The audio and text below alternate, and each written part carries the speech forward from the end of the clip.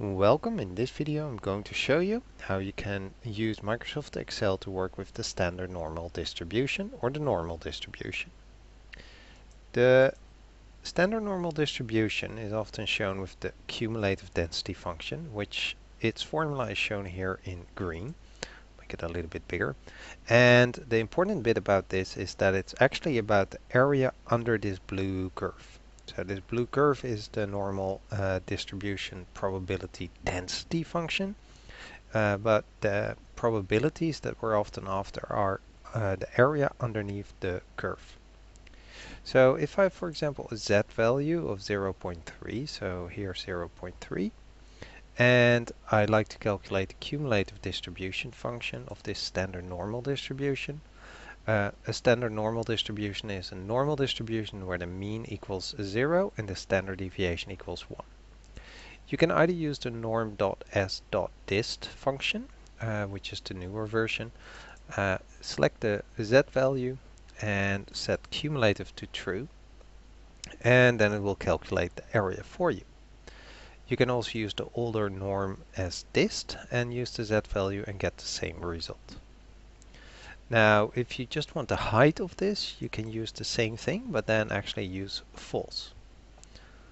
It's also possible to reverse this, so given the probability, calculate the z value, and for that you can use norm s from standard inverse, INV. In this case I'm using that cumulative density result, and that should therefore give me the 0.3. You can also use the older version, and again use then a mean of 0 and a standard deviation of 1, and it will give you also that result. If you're interested in the upper tail, you can simply use a 1 minus the result of the lower tail, because the specific value for actually the area underneath the curve for a single value is actually 0. So it doesn't matter if it's inclusive or exclusive, it's always going to be 1 minus. Now, if you have a normal distribution, you have an x value, you have the mean and the standard deviation. You could then use the norm.dist function and then select the mean, separate the parameters with a semicolon or a comma depending on your system settings, the standard deviation the mean and the standard deviation, and again cumulative set to true. You can also use the older version of norm.dist. For the probability density function, you can use norm.dist and again give it the x, the mean, and the standard deviation.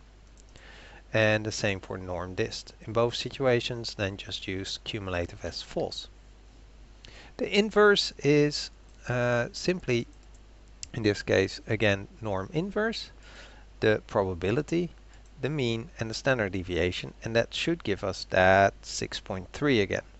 So if we use this, we simply get 6.3. You could of course also use the older norm.inf.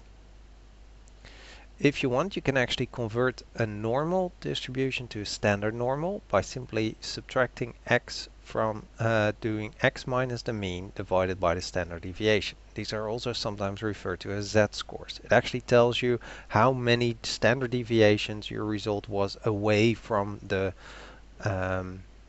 average.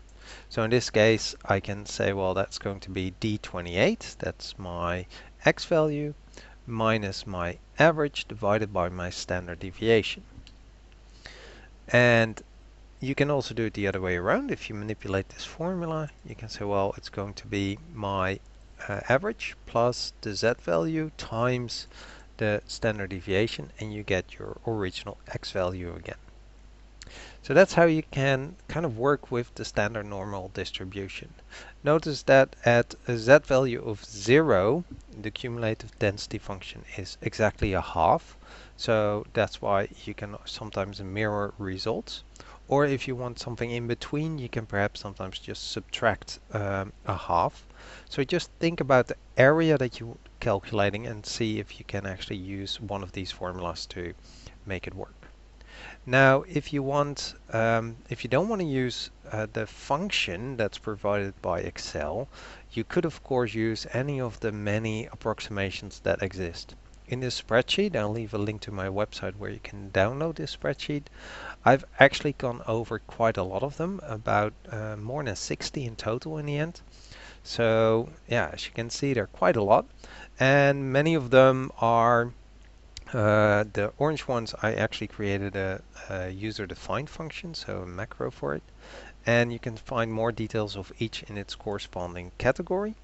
So for example, here we have the computer algorithms. There's not much to tell about those, but for the error functions, for example, you can actually see the formulas and see how it's actually being calculated. There are two that I actually would like to show you. Under sets, the easiest one is, I think, by Shaw. It doesn't actually, it was made for if you don't have a computer and just need a rough estimate. And although this looks very scary, if I zoom in a little bit, you can see it better.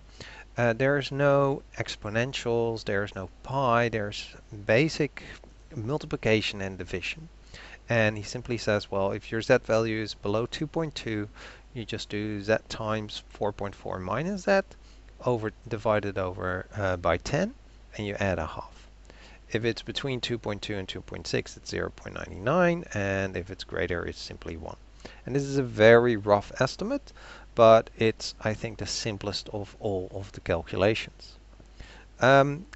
You will notice if you go over all these approximations that many look a bit the same. There's one that I thought looked completely different. Don't worry about all of this.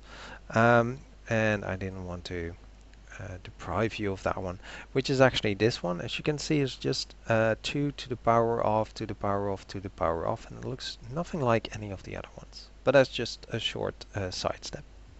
So if you want it easy, just use the Excel formula, and otherwise you can pick any of the ones that are in this spreadsheet.